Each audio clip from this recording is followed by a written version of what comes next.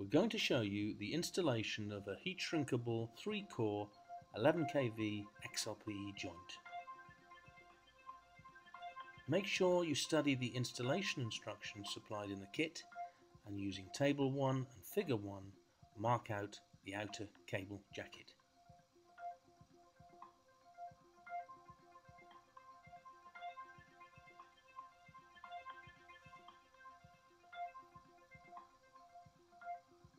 Using a suitable tool, score the outer jacket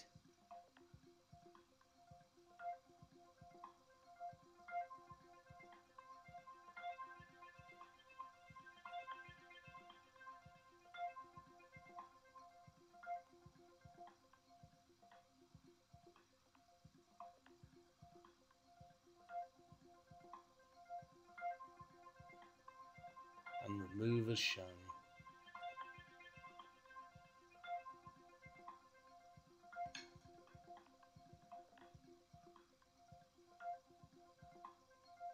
Now mark the armour wires,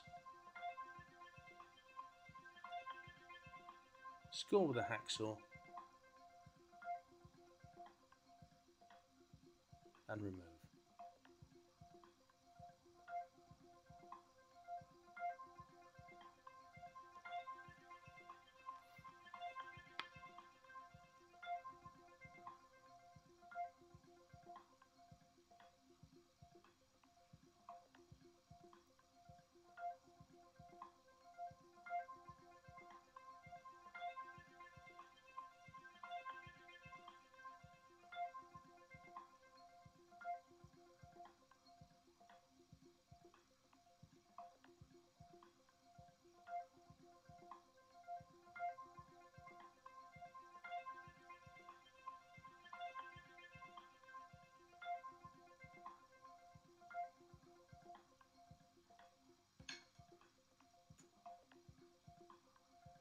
Now bend back the armour wires, ready to fit the armour support ring.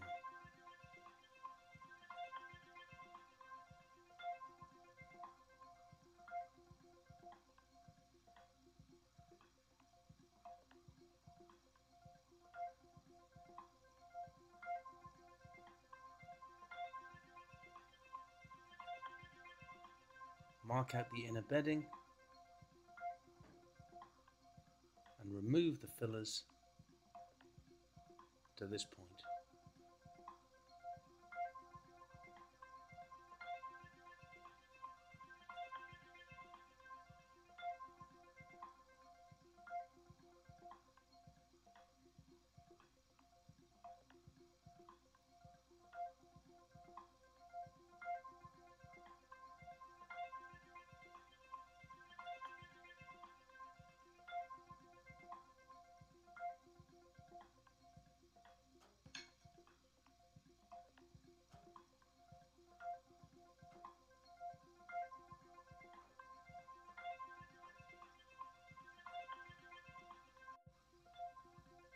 Remove the backing paper from the mastic tape and apply to the inner bedding. This will stop moisture travelling down underneath the armour wires.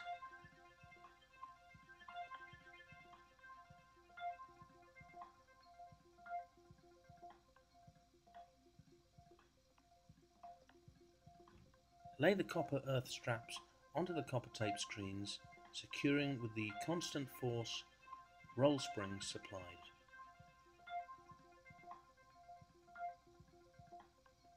Apply further mastic over the braids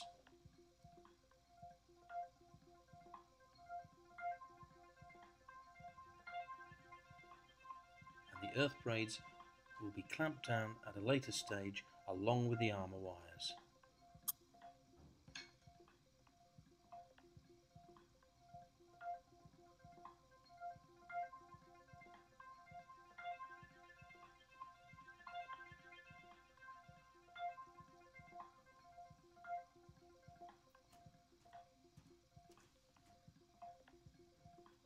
Do this at both sides.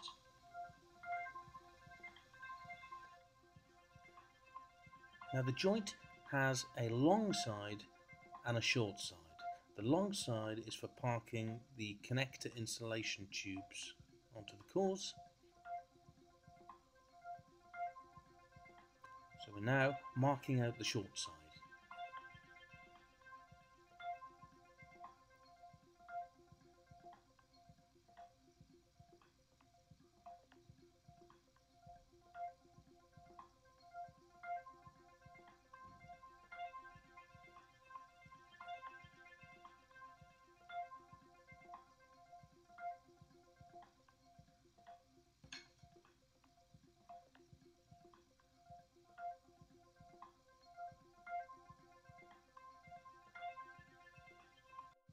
We now need to remove the copper tape screen, so the best method of doing this is to fit a roll spring on the core, peel back the copper tape screen to the edge of the roll spring, carefully make a small cut and peel against the edge of the spring.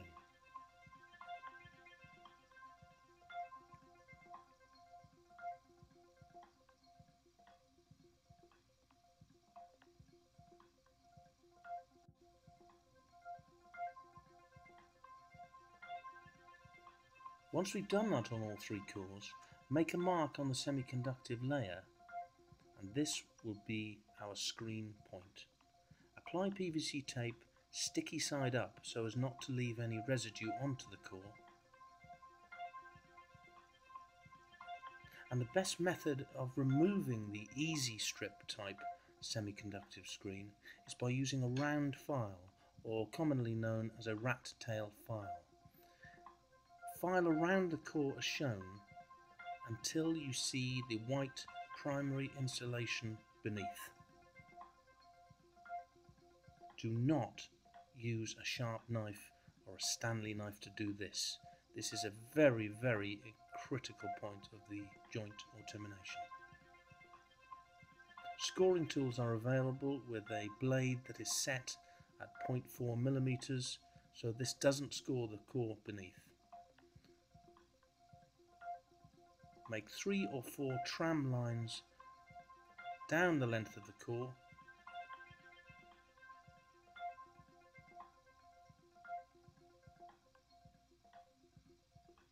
and this will make it easier to remove.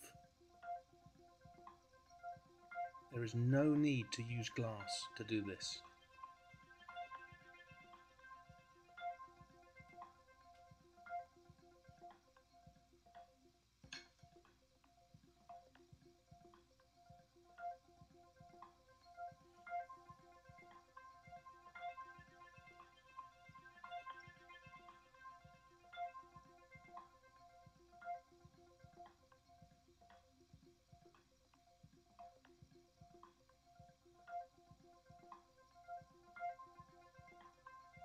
If you've got a bonded semiconductive layer, then there are specialist tools to do this. Again, don't use glass.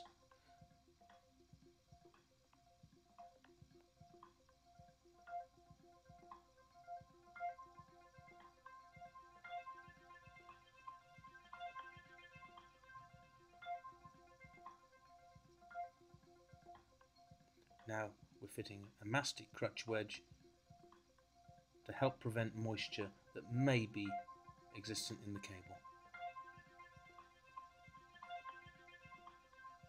We're now going to fit medium voltage mechanical connectors.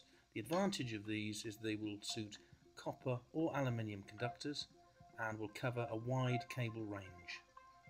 So mark out the primary insulation to half the length of the connector plus 5 millimeters. This is a primary insulation removal tool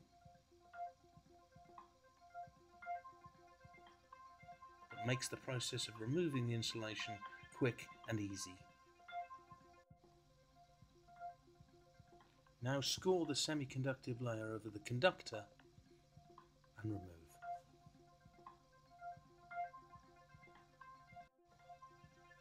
It's really important to clean the primary insulation layer.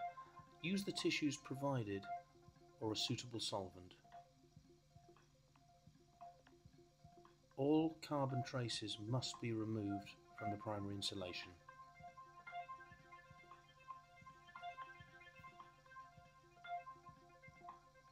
Now take the yellow stress relieving mastic apply with a thin edge, stretch and extend onto the primary insulation by 10 mm, back onto the semiconductive layer and just catch the copper tape screens to keep them in position.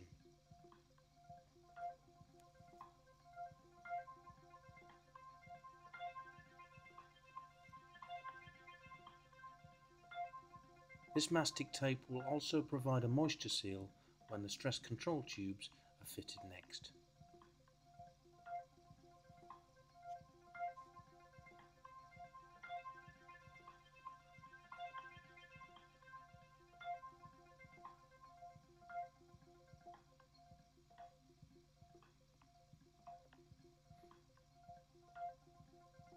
Now position the stress control tubes, extending past the yellow mastic and just back from the end of the primary insulation by approximately 5 mm.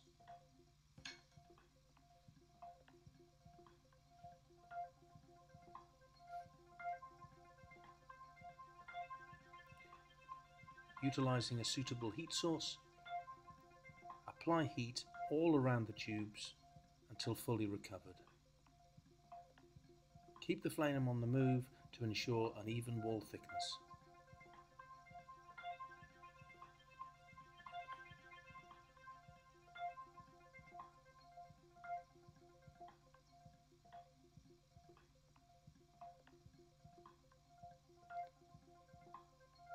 Slide the connector insulation tubes onto the long side of the joint.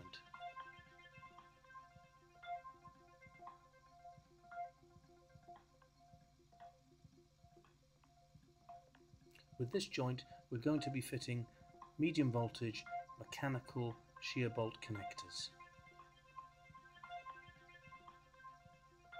The advantage of these is that they suit aluminium or copper conductors and will cover a wide range.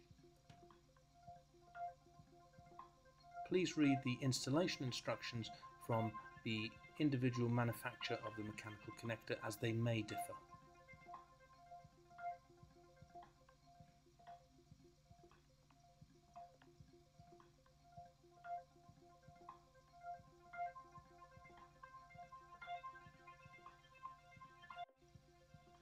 Some connectors may leave voids where the bolts shear.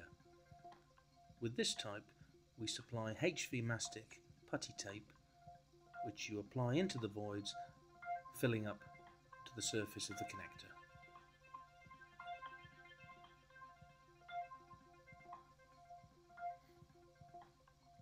Now take the yellow stress relief tape marked for the connectors, stretch to about half its length, filling in the gap between the primary insulation and the connector body,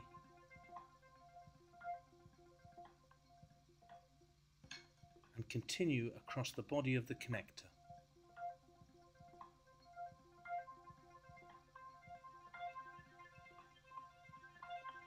It's important to fill in all the gaps and ensure a smooth taper as shown.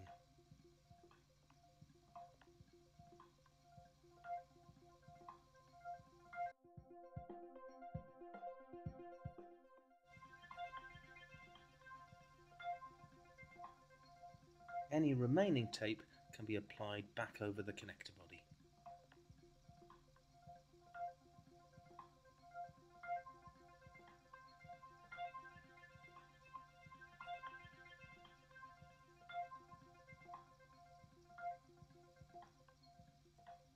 Now, to create additional moisture seals, take the red mastic tape and apply just in from the end of the stress control tubes on both sides of the joint.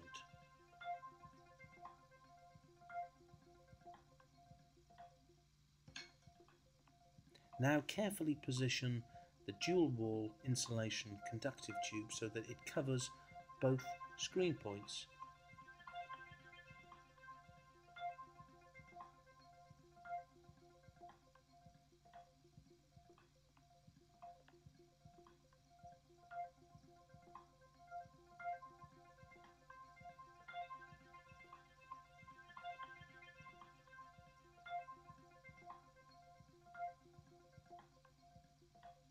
and then again with a suitable heat source, start from the centre of the tubes to one end at a time. Keep the flame on the move. Try to avoid scorching the tubes.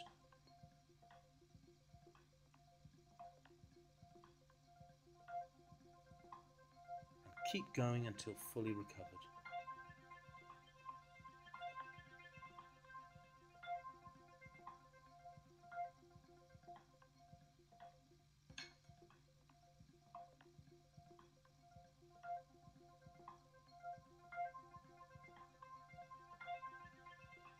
Now take the copper screening mesh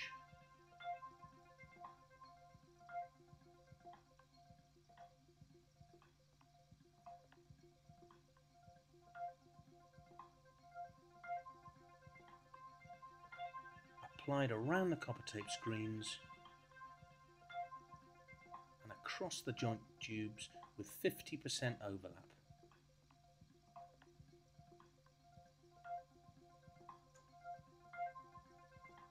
Towards the end of the tubes as shown, wrap with an open spiral and temporarily secure to the armour wires.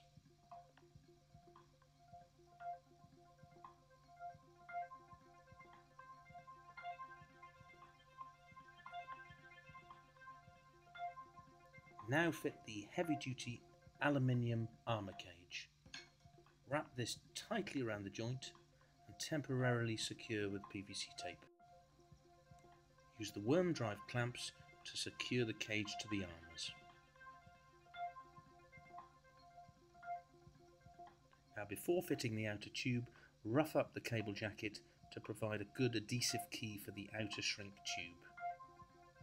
Tape over any sharp points. After fitting the first outer shrink tube,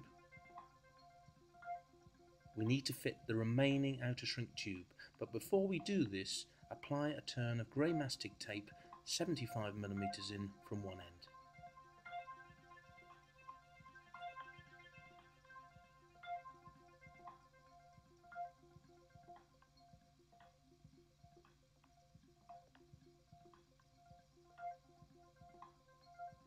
Now position the second and final outer shrink tube as shown.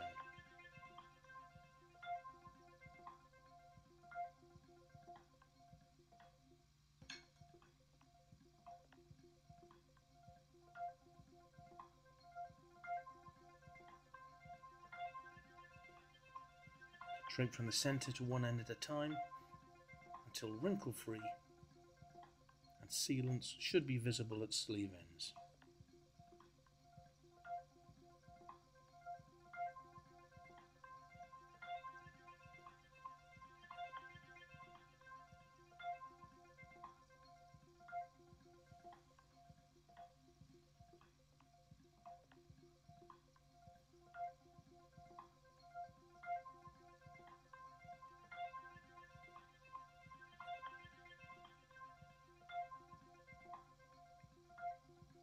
The joint is now complete.